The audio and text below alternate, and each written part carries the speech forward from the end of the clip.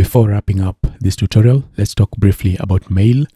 I did install the Mail server and everything that I need for Mail to run on my server, I installed it. Now, the only issue you may experience is that most of these cloud providers will disable port 25. That is a SMTP port. That is a port that sends mail. You can receive mail, but you won't be able to send it if their port is blocked. If your port is blocked and you absolutely need to use port 25, just contact them and tell them that you want to use it because you're running a business and you need to send mail. Something like that, they would allow you to send mail. But if you're being fishy and they think you're going to spam people, they may not allow you. What you can do is you can go online and find out how you can change the port, SMTP port. Find out how you can change it online and change it. Let's come here under mail and you can see I don't have any mail yet.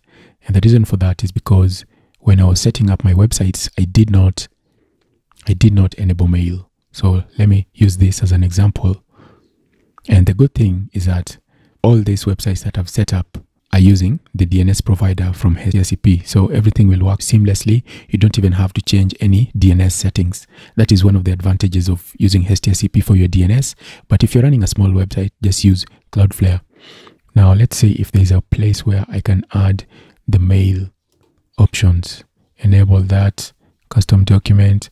So I don't have mail there. I cannot add mail. Let's go here and see if we can add mail. So I can add a mail domain. Even though I didn't add it there, I can add a mail domain. A mail domain will add all the details you need to send mail. And for me, the mail domain that I want to add is this. So let me copy that. Add the domain, spam filter. What do you want to use as your mail client? So I think I only installed Roundcube. That's why it's the only one being shown there. Spam filter, reject spam, antivirus. Of course, you need to enable DKIM, SMTP relay.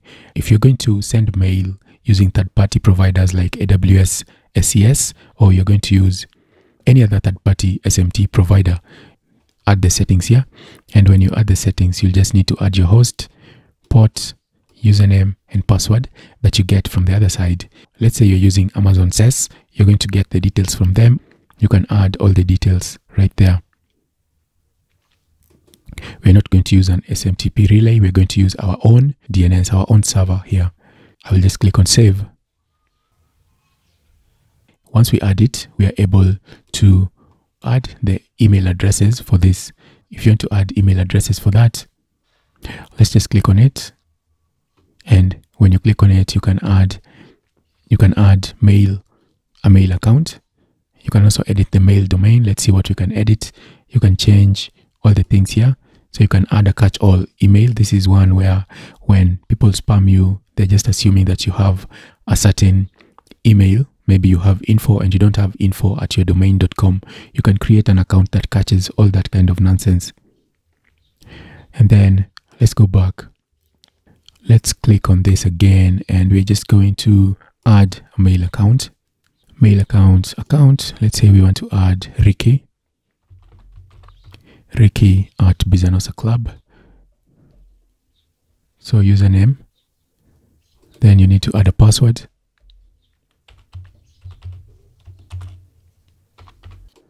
Copy this somewhere because I don't want to forget it. Add advanced options. What options can we have? You can add a quota. Maybe you're hosting this for somebody else. If you're hosting for somebody else, you can add a quota and say you cannot use more than 100 MB.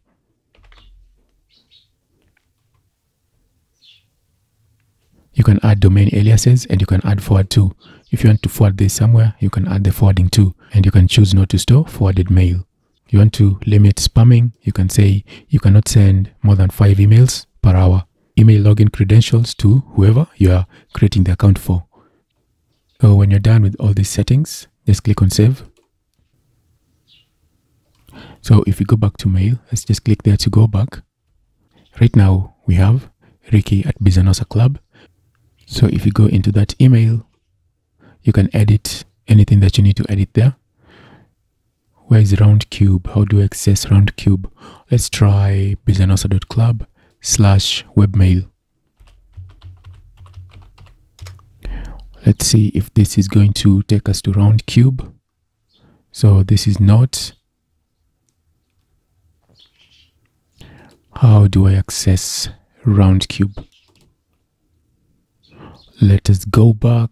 Let's see how we can access. Okay, there we go. If you want to access Webmail, you have to go back to the domain and you can access Roundcube from there. So add your domain. My domain is Ricky at this. Copy.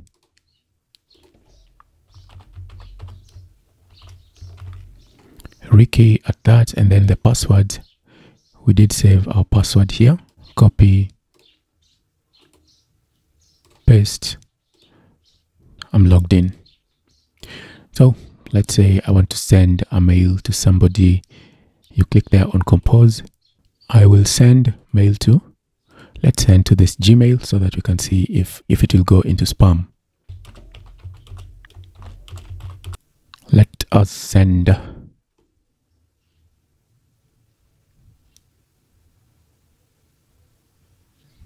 It ended up in spam.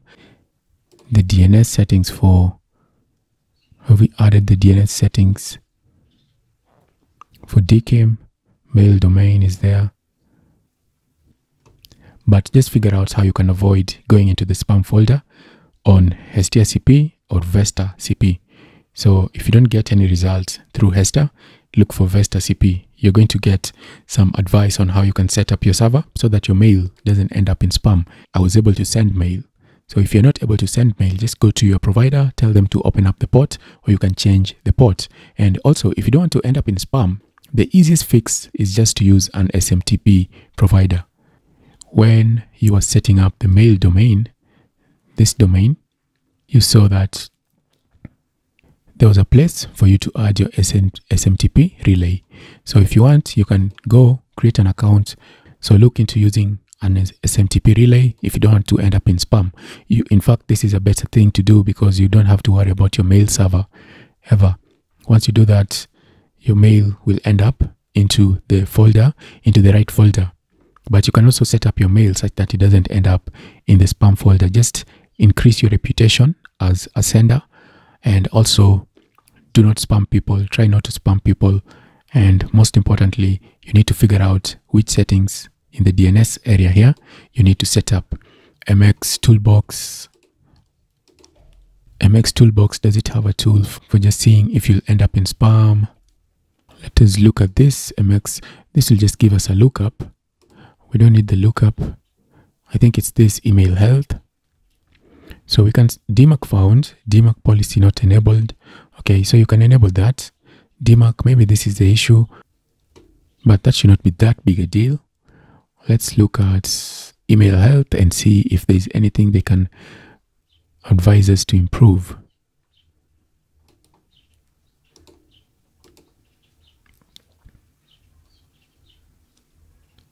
So we can see that we are not in any blacklist. So maybe the issues, so name servers are on the same subnet. So yeah, this could be an issue. This could definitely be an issue. Reverse DNS does not contain the host name. All right, that right there could be our problem. Let's go back into our server. And since I'm on Valtra, this is very easy to fix. Let me just look for, let me see what is my host name, and that's my host name. So I will copy my host name and I will take that into my Valtra dashboard, into the server where my HestiaCP is installed. And if I come here under settings, so let's just start from the beginning. So I will go inside of the server and then I will come here under settings, and then where is it? There. So you can see this is not the same. This is different. So I need to come in here and I will change this. Paste. Enter. This should take some time, but it won't take that long. Let me just Google reverse DNS lookup. RDNS lookup. Does MX Toolbox have one? Yeah, let me use the one for MX Toolbox. It won't take too long. No, I actually need to look for, I need to add my IP address. So check if your IP address is connected to the host name. Reverse lookup, and you can see, okay, now it is connected. Okay, now it's connected. Let's confirm if this will help solve our mail delivery problem.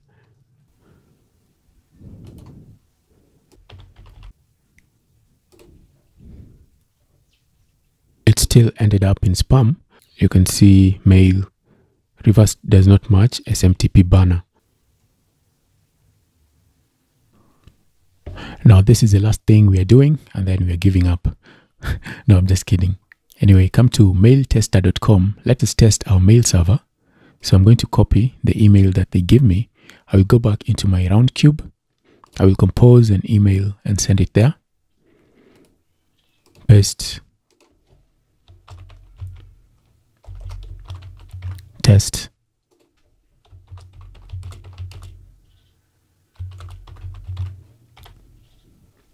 And then we'll send. If I come back to mailtester.com, I can check the score for my mail server, and then we're going to see what they recommend and fix those. So you're not fully authenticated. This seems your message could be improved. That was a test message, so it doesn't matter. This is where the problem seems to be. Let's see what is the issue here. Let's look at this one, which seems to be bad. We checked a record. There's no a record. Okay. Oh yeah, this is a problem. Where is this coming from? We're using .club, and here we are seeing .com. Where is .com coming from? Let's go to our DNS records and see if we have anything here to do with .com. So if you go to the DNS records for bizanosa.club, we can see we have the PTR record is .club. There's no .com anywhere. So what this means is that maybe there's an issue on my host name. So let's come back, and I did a video about how you can change your host name. So make sure you watch that. So I'll just confirm my host name again, and you can see my host name is .club. That is good. Now the next thing, let's see in the hosts file if everything is okay in the hosts file. So in the hosts file, we'll go to, let's just do cat.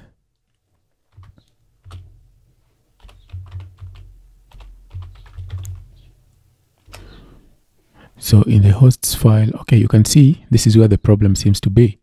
So I can just fix this quickly. I've just done cat right now. Yeah, this is the one I'm looking for. So let's do sudo. And I'm going to use nano to edit it. Enter.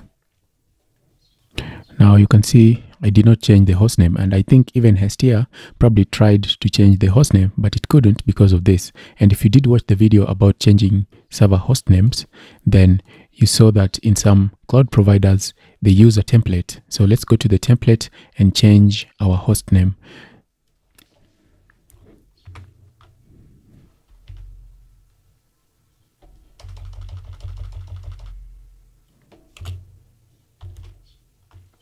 So the template is there. We're just going to change it here.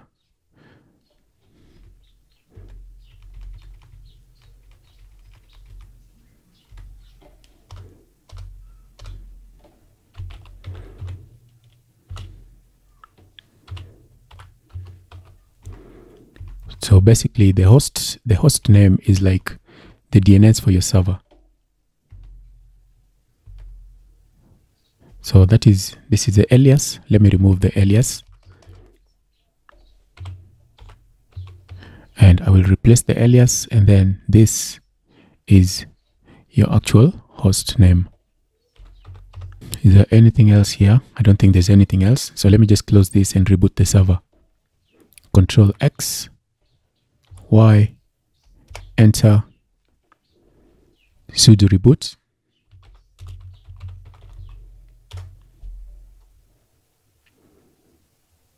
Give it time to start up before we try to log in again.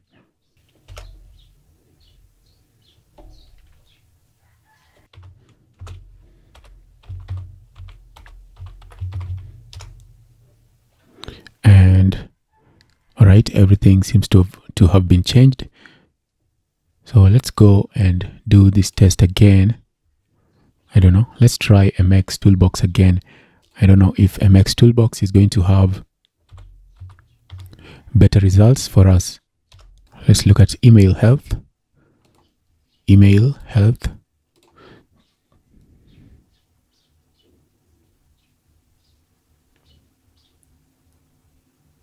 So you can see that has fixed our issue. It was just the hosts, the issue with the hosts on our server. So that's very important. If you want to fix the issue, then you just need to go to your host name, change the host name appropriately. And then once you change the host name, you go and you change that as well in the etc hosts file. That's important. So I hope that at least has given you a good day, making sure that you've solved that one issue that was a pain. Now let's go back to Tester, and we're going to do one last test before we say goodbye to this HestiaCP tutorial.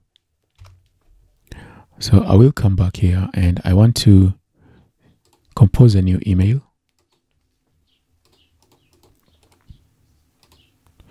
Compose, and I will use that email here. Let's test. Send. And then once we send, I will come here, check my score, and everything seems to be okay now.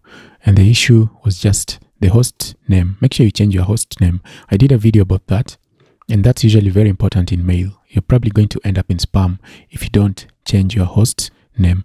Now I will come back and send one to Gmail, and if it doesn't end up in the inbox folder of Gmail, just know that the issue is not your server. The issue is that you're probably a new domain, or your IP address is still not trusted. After a while, once you send mail, you will be trusted.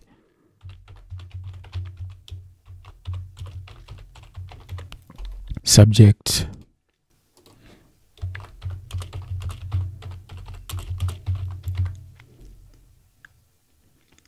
Send. And after doing that, it has still gone into the spam folder, but this is probably just because my server is new and my IP is not trusted. So once you send a couple of emails and people receive them and open them, then you will be able to go into the inbox folder. It also depends. If your domain is not known, that could also be an issue, and it could also be an issue with my message. So my message doesn't seem to be anything of value. That's why it's probably been sent to spam. I hope this has helped you to learn how you can work with HestiaCP Mail. If you have any questions, feel free to let me know.